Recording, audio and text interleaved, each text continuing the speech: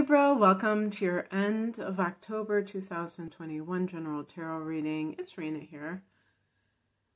So the other day I did a video just specifically on the full moon in Aries, and I was mentioning, if you are a Libra or Aries person, that this could be especially potent for you in the area of relationships.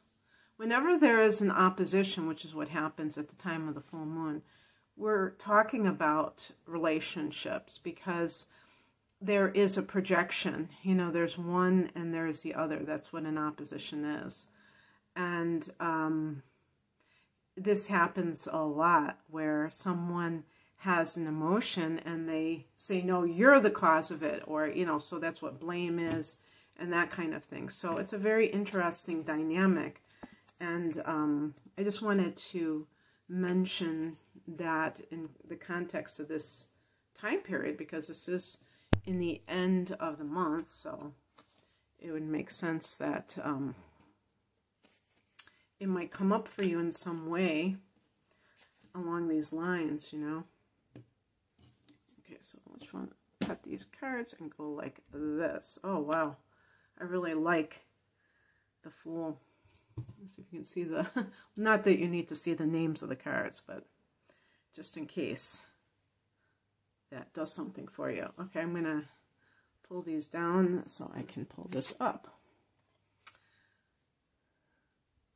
So the heart of the matter is the Seven of Wands. I actually got 3 out of the 6 cards are Wands, which is fire energy, which is the signs of Aries. There we go. That's a full moon that activates, by the way, not the full, well, the full moon can be something similar, but the fire energy activates the self. And Aries is the house of the self, the first house, which has to do with being an individual. Libra is a sign of couples. So a Libra person a lot of times is very skilled, adept at having relationships with others and really getting along with people. But being, you know, standing alone, being independent, that can be difficult sometimes for the sign of Libra. And so the phrase that came into my mind was going along to get along. And sometimes you have to take a stand. You're not in alignment with those around you, and you have to maybe in this case, this can be a card of incoming. You know, somebody is trying to put something onto you, trying to criticize you or what have you. And not to say that all criticism is unwarranted, but the way that I look at this card is that it's being used for a reason to keep that person on edge, not constructive criticism, in other words. And so there's a defensive posture here. And when I look at the past position, the three cards on top, it really seems to me, if it is a relationship, that it's a relationship with your boss or the work environment more than the home front. I don't know. I'm trying to think. What is... So Pisces is your 6th house, is it not? So you did have a transit there in September. I don't know if that has... I mean, a full moon there, so I don't know if that has anything to do with anything. In the past position, we have the 6 of Wands. This is a card connected to Leo. It's a card of receiving accolades, being heralded in some way, you know, some kind of success coming your way, but you acknowledging that success and embracing it, not shying away from it. So what that says to me is this idea of someone who feels worthy of receiving whatever it is that they're getting. And then we have here a card where it's like kind of standing your ground. So it might be something where you're, I was going to say in the limelight, but whatever. You know, you get this kind of recognition, let's say in the workplace, and on the home front, you're dealing with somebody who's envious, who feels threatened by your success, as if your success diminishes their worth. And then what happens when somebody does that, the person who's receiving it, if that person is cunning enough and they know your weak spots, they can actually find something about you that you need to improve upon and try to really make it out to be the worst thing ever, and you know, put you on the defensive. So, you know, put you down so that they can feel better about themselves. Now, obviously, that's a low vibration. There's a saying, and I can't remember it, but it's basically that you can tell who your friends are, you know, when you have the success, you know, who is cheering you on, something like that, and who is all of a sudden making snide remarks. So I'm sure a lot of Libras watching this are empaths, just because you're interested in spiritual matters. And as a fellow empath, I think even if we know something is a manipulation, or, you know, intellectually we know that the person is doing something, it can trigger something within ourselves that asks us, you know, that makes us question, okay, maybe I am, maybe I'm really not, I was given something prematurely, or I didn't really deserve it. You know what I mean? People saying things like, oh, well, you're a woman, you got affirmative action, or that just came, I don't know why I said that, but I'm just saying, things, people can say the craziest things, or they might just say it even more subtly than that, and it makes you wonder, what, maybe I didn't really achieve what I thought I achieved. But it's interesting. I want to say one thing about that Seven of Wands, because I have another deck that I use quite a bit called the Morgan Greer deck. And I'll just pick, I'm sure a lot of you are familiar with this deck. It doesn't have any borders and it has that. And it's very colorful. But the Seven of Wands in that deck, no, I don't know if that's the deck. I think it's a different deck. I have a deck that depicts the Seven of Wands as a single flame. And I see that as the eternal flame that burns within us. That is our greatest hopes and wishes. And it can't be extinguished by the outer world, but we have to tend that flame. So I almost see that the Seven of Wands is tending that inner flame, because even if there's like some kind of strife around you, that you still can have the presence of mind to really want to tend the flame of your, what you feel you came here to do, for instance. The higher message is the Knight of Pentacles, and this is a very practical card. This is associated with Taurus. And what this suggests to me is that the spiritual lesson here is that, you know, you tend to your own garden and you do the work that is before you. So since this is a very practical Taurus kind of situation, it's really about getting up, going to work, wash, rinse, repeat. Like you're losing yourself in your work in a positive way, not escaping per se, but it's just keeping that rhythm going.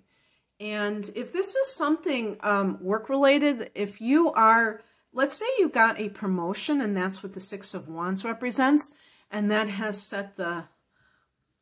like triggered the demons. I'm not, sorry if I'm calling your coworkers demons, but they might resemble that remark. And you feel like you can't stay there, then the Knight of Pentacles would be that you just have this practical course of action.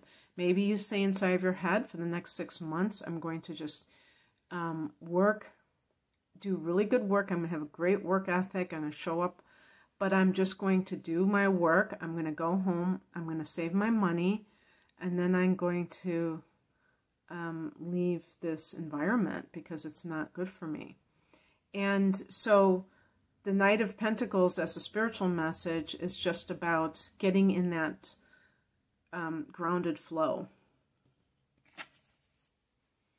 What crosses you is the Hermit, which is connected to another earth sign, Virgo.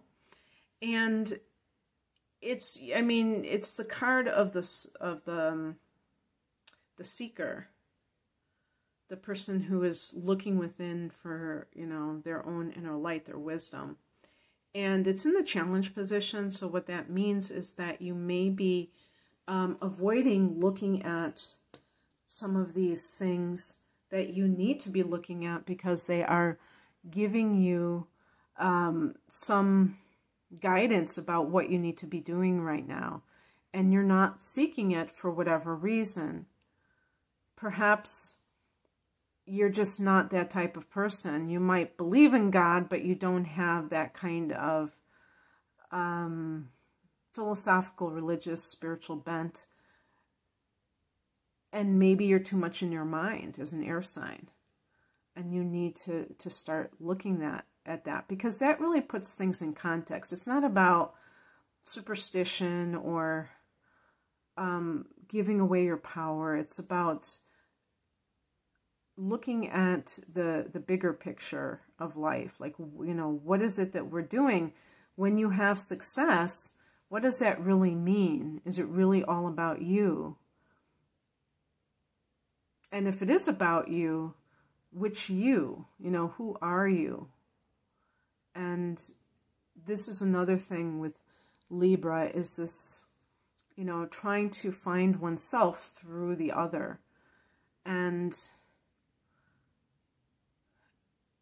sometimes people luck out and they have a partner who is very spiritually adept, very intuitive, and they can help you. It's almost like a spiritual teacher to see who, you know, to cultivate that understanding of who you are. But a lot of times, you know, you're going to get a projection from somebody else. Now, it might be a nice projection. They may paint you in a great light, but it's not necessarily who you really are. It's filtered through their eyes. So, yeah, you know, because I'm getting three out of the 6 cards are fire, wands, energy, I'm getting this search for the individual here. What is coming in is the 2 of Wands. This can be at a crossroads, maybe between, I was going to say between a rock and a hard place. Trying to decide, even sometimes this can even be like for relocation purposes. And you know, if you have that opportunity, you may jump at the chance, because if you have any kind of strife in your office, you may feel like putting a little distance between you and other people is a good thing. If you feel at a crossroads within your relationship, I think the outcome card is kind of like telling me that you're going to go in a new direction. The Fool is the real first card of the tarot in the major arcana. The unknown quantity, the 0 point, and it's like the slate is wiped clean and you are embarking on a new adventure in your life. And actually, in October, you have had your new moon, so there you go. That's one aspect of it. And the Fool card, interestingly, is connected to the planet Uranus, which is very offbeat, the ruler of Aquarius, so it's a very much like doing one's own thing and not conforming to society. It's, you know, being footloose and fancy free to the nth degree of, you know, traveling light and not really paying attention to where you're going. You know, the person's about to walk off the cliff. Looks like the dog is warning the person who's traveling. But the person is holding a white rose, and I think that's supposed to symbolize purity or innocence. And, you know, it kind of reminds me of the Page of Cups in a way, on an emotional level, of this idea of trusting that everything is going to turn out all right. So if you resonate with this, if you feel like you're at a crossroads, Libra,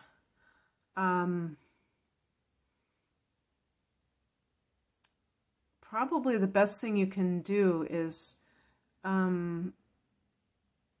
strive to be your authentic self. And that will lead you in a particular direction that is what you want at this time in your life. And maybe this is a midlife crisis for some people, where you just have been doing something that at one time you enjoyed, but now doesn't resonate with you, and you're ready to move on. So anyway, I hope that this resonated. If you would like a private reading, the link is below. Take care. Bye.